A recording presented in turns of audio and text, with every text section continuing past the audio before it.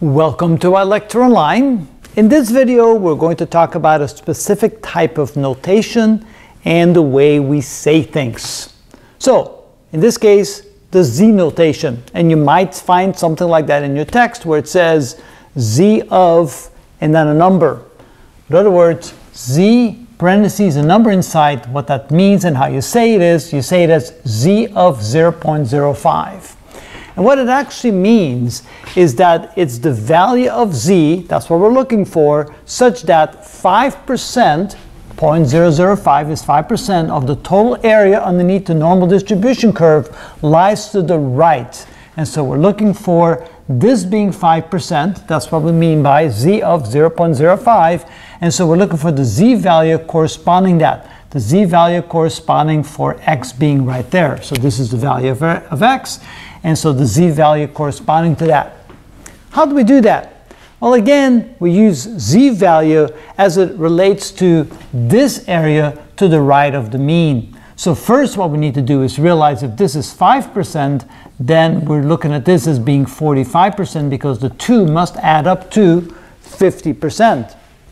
So now, we don't need to use this equation. We don't know the value for X, but we don't need to know it. We simply need to go to the table. What we need to do is find the value for Z that corresponds to 45%. So even though it says Z of 0.05, it actually refers to 5% being to the right of this line, and so we have to deal with the 45%. So it's a little confusing. So we go to our table, we find 45%, and right about here, it's halfway between this one and this one. So let me write this down. So for Z equals 2,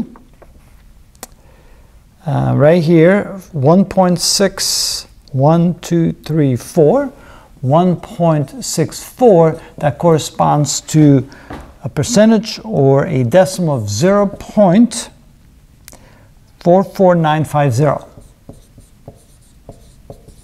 And then if we take Z equals 1.65, that corresponds to a value of 0.45053.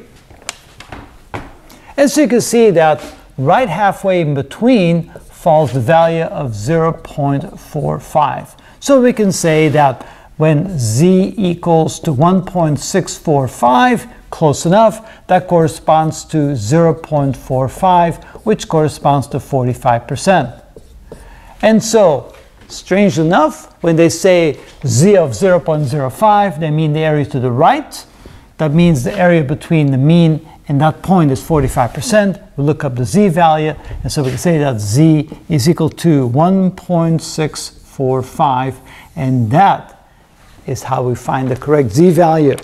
So it all goes by definition and how it's notated. That's the notation, and this is what it is defined as. It's defined as the 5% to the right of the value of X. That gives us a Z value corresponding to the remainder of the 50%, which is in this case the 45%.